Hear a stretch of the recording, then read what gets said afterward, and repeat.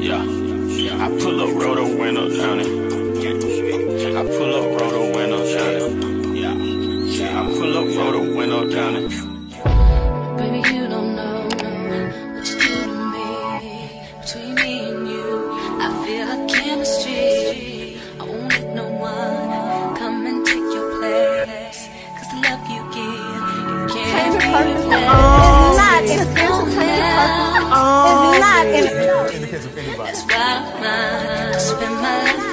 Hi, hotties, kettles, tea-sters. You're here for hot tea. All commentary is alleged, and in my opinion, this is for entertainment purposes only. I'll do my best to make this video not so long, but you guys already know we're going to have to break this down in multiple parts. You guys have been asking for it, so here it is. This is the first part to the Kimmi and Maurice debunkture. I went live to talk about some of my concerns, issues, or points that I wanted to bring up in this video, and a lot of you all agreed. A lot of you guys sent me some topics that you guys want me to discuss, and like I said, I'm gonna have to break everything down in multiple videos in order to make all of this make sense. But I've put together a few clips in this video that you guys can see for reference points.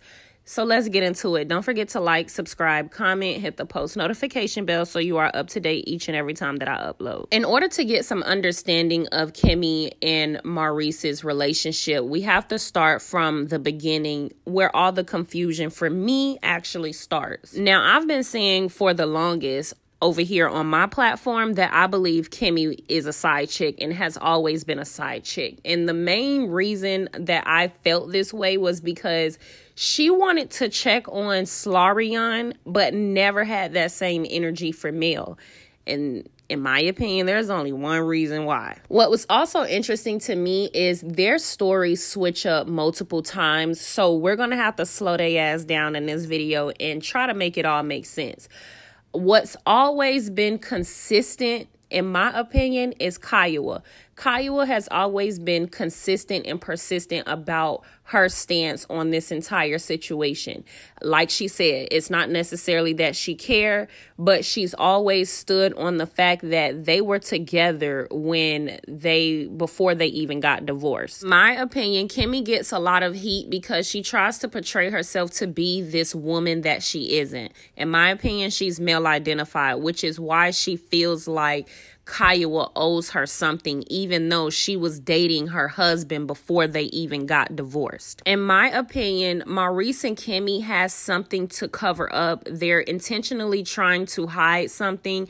And let's be real, have we ever even got an official date or, how they actually really got together? When, month, date, week, time. Not saying that it's required, but like I said, I'm gonna just give you guys my thoughts and opinions on this entire situation. Kimmi has a lot to hide because in my opinion, a real woman would have just been like, okay, Maurice maybe have lied to you and me, but I've already fallen in love with him, so I want to see where this takes us. So we can just say, okay, that's a stupid choice, but at least she's honest about what actually took place. But the fact that she's adamant about never being involved or interfering in these people's marriage, even though Kiowa had said that they were talking about reconciling, the fact that she isn't woman enough to say, I didn't know that they were in the process of reconciling when they were also signing divorce papers. So that could be the reason why she has this,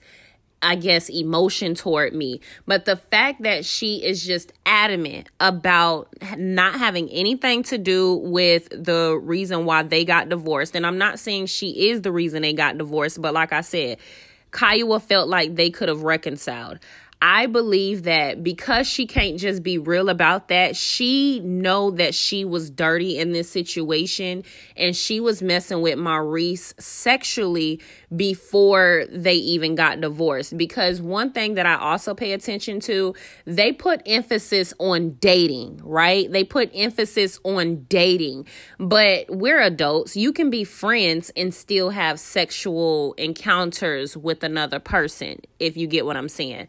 But as far as them making a official relationship, dating, they put emphasis on that. And I want y'all to pay attention to it. So like I said, I don't want to ramble too much, but let's play some of these clips. Because I don't want this video to be so long, I am going to allow the clips to play fully throughout this video. And then I'm going to create a live so we can break it down and dissect it, because I think that makes it kind of easy in my opinion. So y'all check out these clips, get in the comments, let me know what you think. Like I said, I'm a bit confused as to how they met as a whole. Kimmi said that she stalked them. Then they said that the first time Kimmi met Kiowa was when she sold her some toys, but she never knew of Maurice.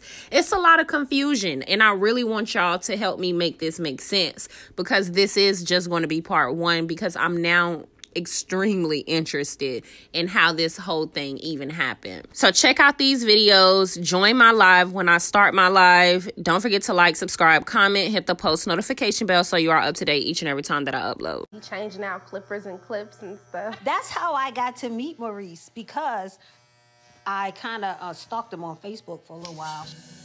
Hey. And Patricia, my girlfriend, she was like, he's a barber. And I was like, really? She was like, yeah, he cuts hair. And I was like, word. So I went on Facebook and I was like, I hear you cut hair. And he was like, I do. I said, well, I have a son that needs a haircut. And as a single mother of a young gentleman, I actually took that opportunity as a chance to get to know Maurice. And so he came over to cut Jalen's hair. So that was one of our very first introductions. I didn't know I was getting interviewed at the time.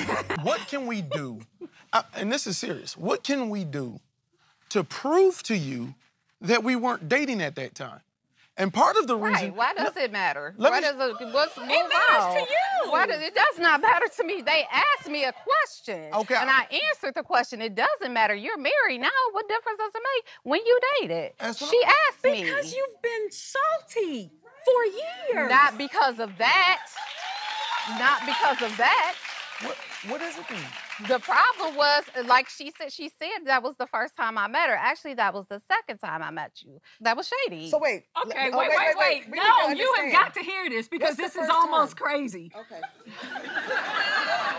The first time I met Kiowa, I had no idea who she was, nor any of these Scots. She sold adult toys, and I bought them. And how some kind of relationship came from that, where she feels like now I'm shady because your next encounter, I met your husband, I have no idea.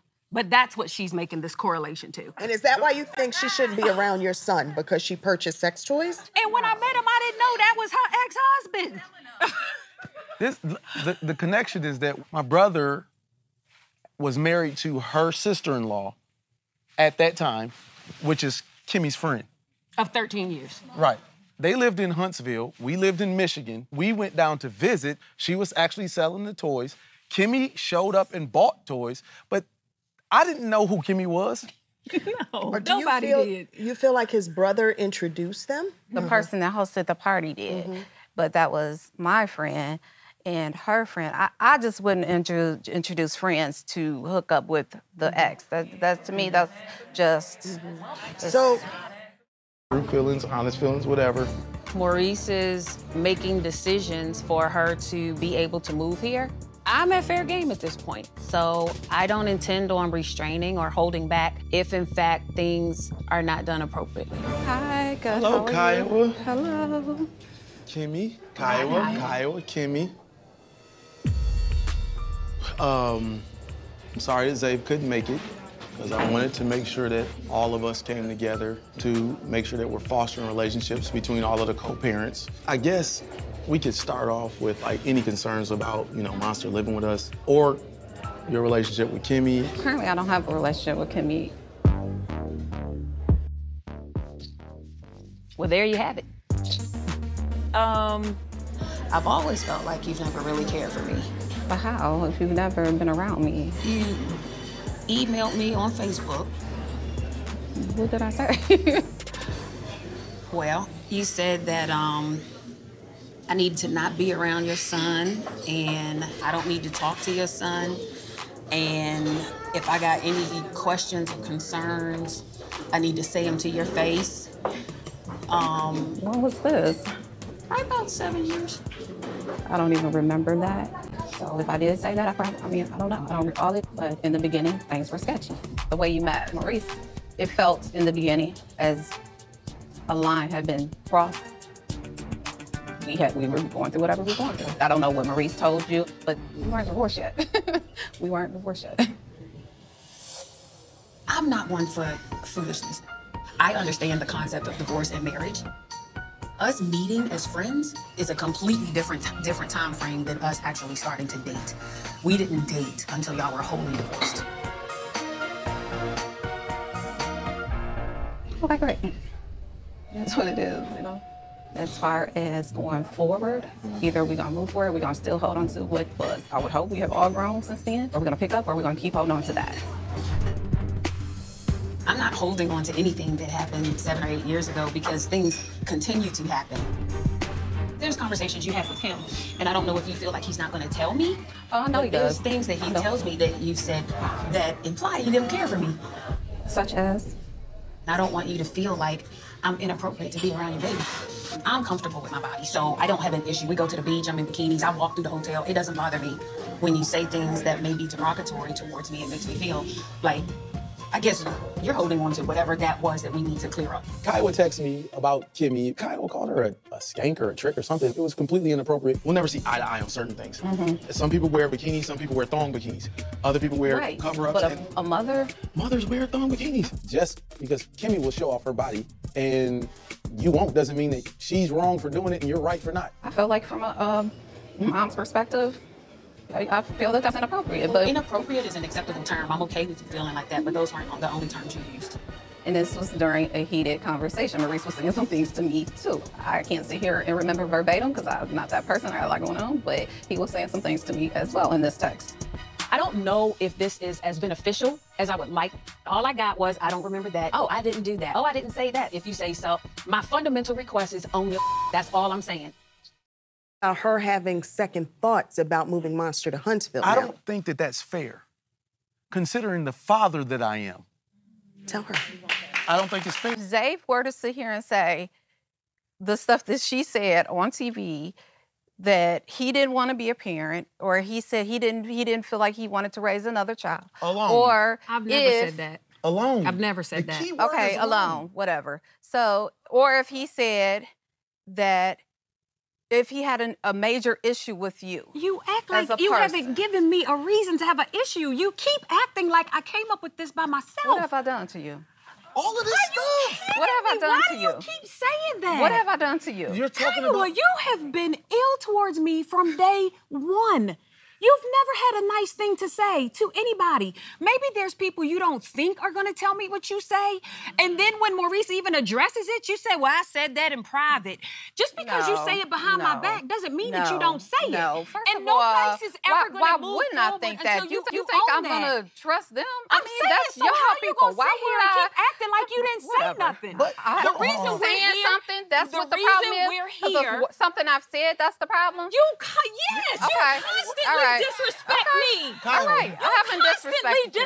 I haven't disrespected And for years, he's let you because of this moment when you say, I'm thinking I'm going to change my mind. That's why he's let you disrespect me this long. Okay. This is the problem. This is the problem. Before television and on television, Kimmi's never said anything negative about Kyle, except for I'm not going to keep getting disrespected. That's it. And she said, I've got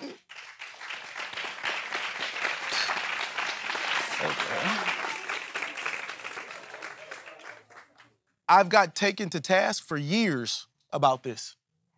And it's an uncomfortable situation to be in just to try to parent. And I'm saying that right now, this is a responsibility that God gave me and I cherish it. Like when I wake up in the morning and I see my son every day, do you understand how that makes me feel? I'm happy every single day I see him, man. For real. Because I do the same thing.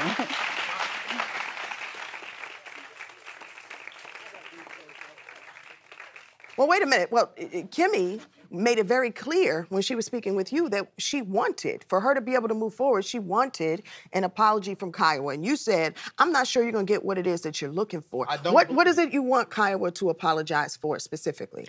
I am a person of ownership, period. And when you own it, you say, damn, I'm sorry. I've been in her place. I know everything. I'm a single parent. I don't have to keep proving to her that I get it. I don't have anything against her. I love her kid, and I don't have one single thing against her. We fight because I try to help him understand the position as a mother. They haven't even been to court. I had a police officer knock on my door and give me papers to go to be full custody with his dad. He's trying not to do that with her. He's doing the best he can not to go to court. And I'm in her corner, and she just can't see it. And I don't get that. Kiowa. Yeah. Come on. They're trying.